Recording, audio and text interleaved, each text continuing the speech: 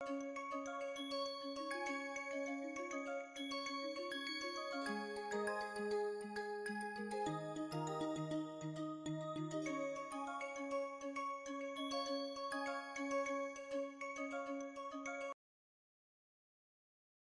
everyone.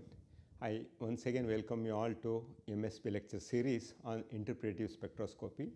Today I shall start a discussion on EPR spectroscopy or ESR spectroscopy, electron paramagnetic resonance spectroscopy or electron spin resonance spectroscopy. Both are essentially same. EPR is fundamentally very similar to popular NMR spectroscopy. We are very much familiar with it, with several important distinctions. While both the methods deal with the interaction of electromagnetic radiation with magnetic moments of particles, there are many differences between the two spectroscopic methods as well. For example, EPR focuses on the interaction between the external magnetic field and the unpaired electrons of whatever the system it is delocalized to, as opposed to the nuclei of individual atoms. Of course, in NMR spectroscopy, we look into nuclear spin transition, whereas in case of EPR, we look into electron spin transition. That is the major difference between EPR and NMR.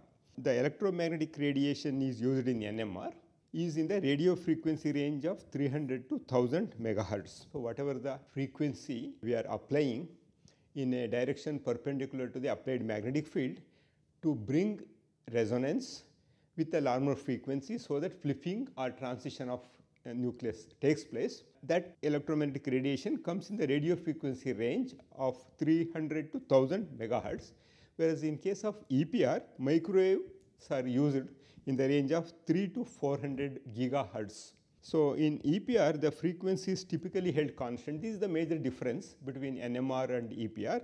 In EPR, frequency is typically held constant. Microwave frequency, whatever we are applying, that is held constant, while the magnetic field strength is varied.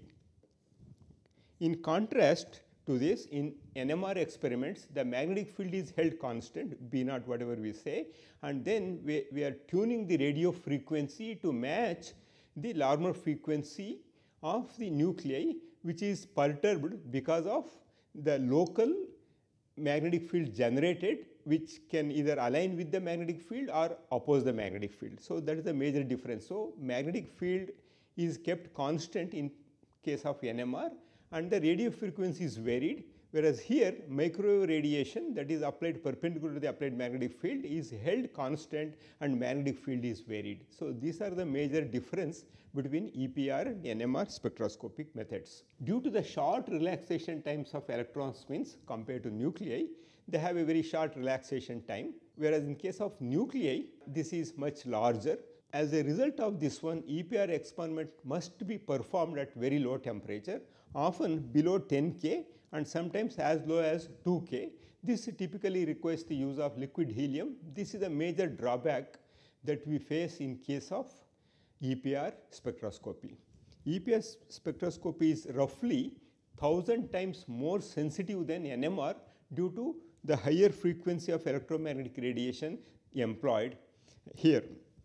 Advanced pulse EPR methods are also used directly to investigate specific couplings between paramagnetic spin systems and specific magnetic nuclei. That means we can also look into the interaction between paramagnetic spin systems as well as specific magnetic nuclei.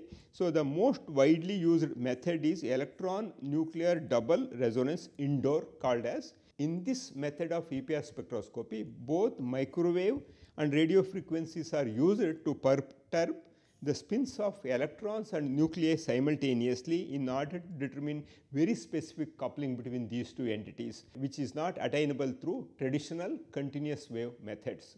So, this is the major difference between EPR and indoor. The objective of indoor is to look into the coupling between the nuclear spin as well as electron spin. Let us look into the origin of the EPR signal.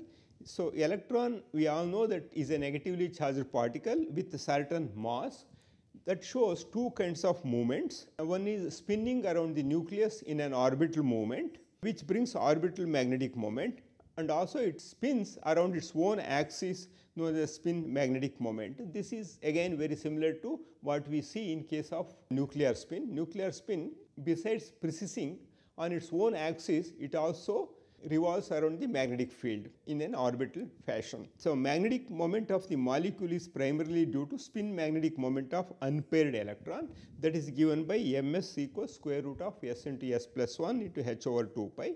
So, where ms is the total spin angular moment and s is the spin quantum number and h is Planck's constant. So, in the z direction, if you consider, the component of the total spin angular moment can have only two values, ms equals small ms into h over 2 pi. So, ms can have 2s plus 1 different values starting from plus s to minus s. So, that means if you consider a single unpaired electron, only two possible values are ms equals plus or minus half. The magnetic moment mu E is directly proportional to the spin angular moment. So, that can be related using this equation here, mu E equals minus GE mu B and ms. We are introducing a new term called GE. The negative sign in this expression is due to the fact that the magnetic momentum of electron is collinear with the applied magnetic field, but anti-parallel to the spin itself.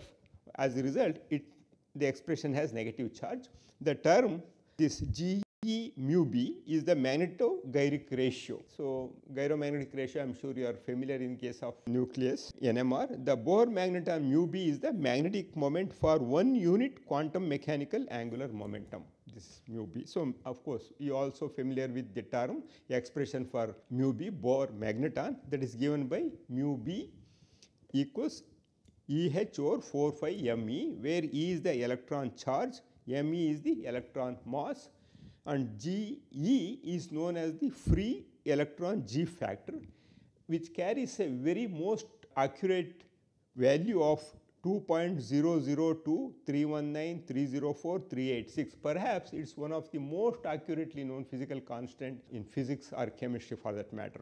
So, this magnetic moment interacts with the applied magnetic field. The interaction between the magnetic moment mu and the field can be described by a simple equation E equals mu into B. If we consider a single unpaired electron, there will be two possible energy states. This effect is called Zeeman splitting, that means plus half and minus half. So, this term can be rewritten as E plus half equals half G mu B B and E minus half for the another one with minus half level, minus half into G mu B B. That means both of them have different energies when they are kept in the magnetic field, when the magnetic field is applied. In the absence of external magnetic field, E plus is equal to E minus, that is equal to 0. So, that we can relate them with this equation. The energy difference between the two levels is h nu equals G mu B into B, B naught or B, that is the applied magnetic field. So, in the presence of external magnetic field, the energy difference between the two states can be represented using this diagram here. The energy versus applied magnetic field steadily increasing. As the energy, the applied magnetic field strength increases, the gap between these two levels also increases, and here the gap between these two levels is given by the energy difference delta E equals h nu equals G mu B into B naught. From this equation, we can calculate the energy required to excite the nuclear spin from one state to another state, and this comes from the microwave region. So, with the intensity of the applied magnetic field increasing, the energy difference between the energy levels widens until it matches with the microwave radiation and results in absorption of photons. So, this is the fundamental basis for EPR spectroscopy. So, in case of NMR, we talk about Larmor frequency, and when the radio frequency applied in a direction perpendicular to the applied magnetic field, when that radio frequency achieves the Larmor frequency of the precessing nucleus, the resonance occurs and flipping of the spin or spin transition, a nuclear transition takes place. So, EPR spectrometers typically vary the magnetic field and hold the microwave frequency. This is very, very important. So, magnetic field is varied, whereas the microwave frequency is kept constant. whereas in case of NMR again, magnetic field is kept constant and radio frequency is varied. So, EPR spectrometers are available in several frequency ranges, and X band is currently the most commonly used and also more popular range of frequency used. So, here I have given a list of different microwave bands for EPR spectroscopy, and they carry different names. They call S band, X band, K band, Q band and W, and the corresponding frequency I have shown here in gigahertz, and also corresponding wavelength in centimeter is also given, and also for corresponding particular microwave bands the magnetic field strength used is also given here in Tesla.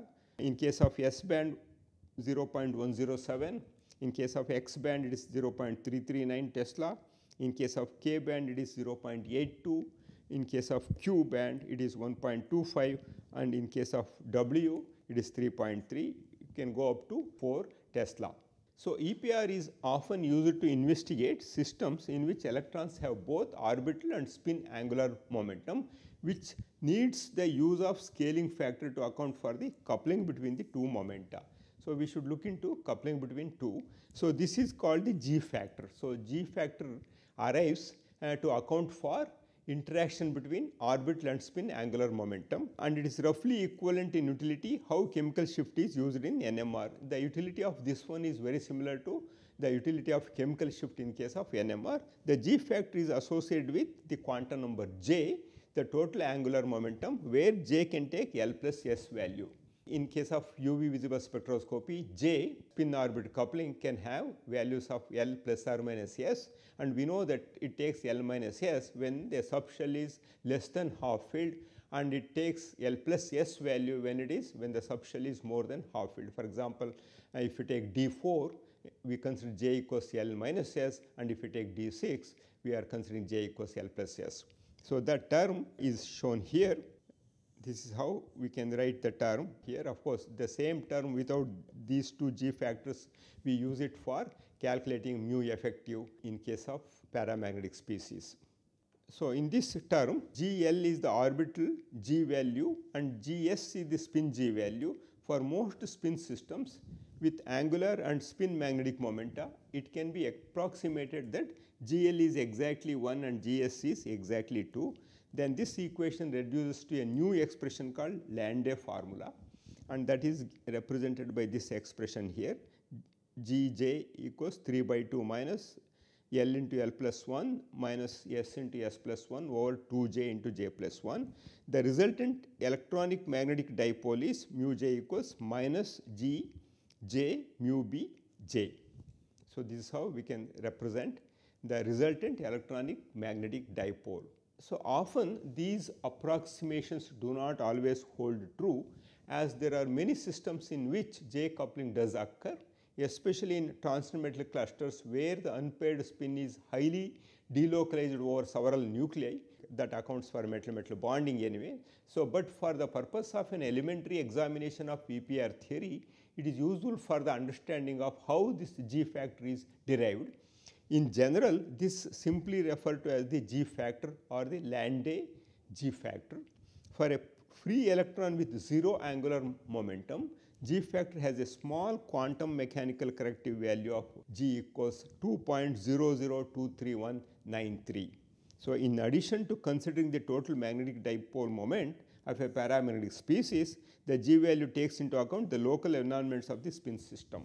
Of course, that is true in case of NMR also. We define in a different way the net magnetic field experienced by the nucleus when it is surrounded by electrons would differ because of shielding or de-shielding effects. So, here the existence of local magnetic field produced by other magnetic species, so electric quadrupoles, magnetic nuclei, ligand fields, etc., and ligand fields comes into picture when we talk about EPR of transmetal complexes which are paramagnetic in nature, all can change the effective magnetic field experienced by the electron. So, similarly, the net magnetic field experienced by the electron spin is given like this, B naught plus B local, and this is also again very similar to NMR. Net magnetic field experienced by the nucleus is also shown in the very similar way, that we call B naught plus Bi, where it is the induced magnetic field, but whereas here we call it as local magnetic field.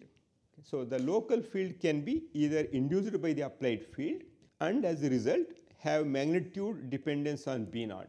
If the local field generated is because of the applied magnetic field, then the result will have a dependence on the magnitude of B naught. The local fields may be permanent and can be independent of B naught also. So in the case of former, where the local field depends on the applied magnetic field, it is ideal to consider the net field experienced by the electron as a function of B naught. So here we use the term B effective equals B naught into 1 minus sigma, and same terminology we used in case of NMR also to assess the net magnetic field experienced by the nucleus, and here it can be simplified B effective equals B naught into G O over G effective.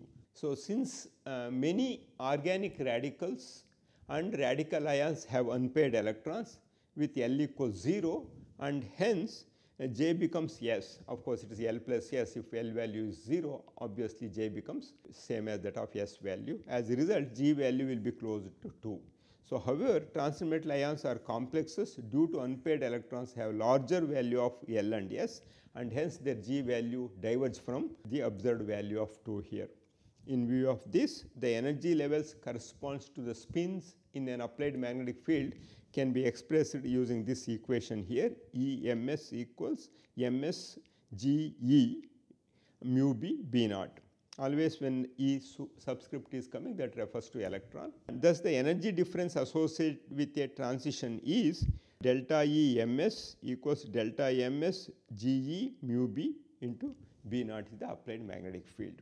These two expressions are important in EPR. Typically, EPR is performed in a perpendicular mode where the magnetic field component of the microwave radiation is oriented perpendicular to the applied magnetic field. Of course, this is also very similar to the NMR, where a magnetic field of frequency similar to Larmor frequency that comes from the radio frequency range, it is applied in a direction perpendicular to the applied magnetic field B naught. So this is very similar. In the same way here, microwave radiation is also applied or is oriented in a direction perpendicular to the applied magnetic field. So the selection rule for allowed EPR transition is also similar to nuclear transition, in which we are considering delta S equals plus or minus 1, and similarly in case of EPR also we are considering delta MS equals plus or minus 1. So the energy of the transition can be simplified as follows, like this. And there is a method called parallel mode. In parallel mode, what happens? Microwave radiation is applied in a direction parallel to the magnetic field, in which microwaves are applied parallel to the magnetic field, changing the selection rule to this one. This is a special case. In this case, the selection rule is MS equals plus or minus 2. Otherwise, when it is applied perpendicular to the magnetic field, microwave, this is very similar to what we see or what we use in case of NMR, delta MS equals plus or minus 1. So this kind of theory that explains applying microwave radiation parallel to the applied magnetic field is called parallel mode EPR theory, and I am not going to the details of parallel mode EPR theory. Let me focus only on perpendicular mode of EPR theory. So now I have shown a typical spectrum here. So EPR again, EPR electron paramagnetic resonance, and ESR is electron spin resonance. This is applicable for species with one or more unpaired electrons. So in order to use EPR to study a molecule, it should have one or more unpaired electrons, or it can be free radicals, or transition metals with odd number of electrons or high spin complexes, or at least in the excited state they should have non-zero S value. And again, this is a non-destructive technique, very similar to NMR and IR. This is a non-destructive technique. Only destructive technique is mass spectrometry.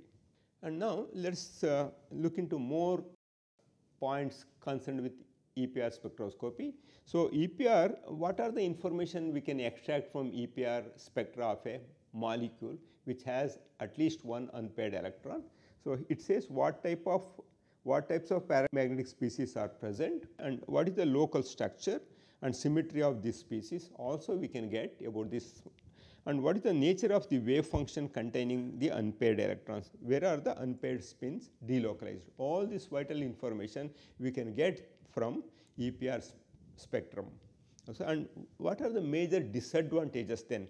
Typically required odd integer spins. So, that means diamagnetic species we cannot use it, and here spin should have half, 3/2, 5/2, 7/2, etc. And resolution is not as good as in NMR. Broad features are observed and often requires very low temperature for good resolution. So, that is the major drawback. Because of very fast relaxation, in order to slow down the relaxation in case of EPR, we have to go to much lower temperature. For that one we need liquid helium.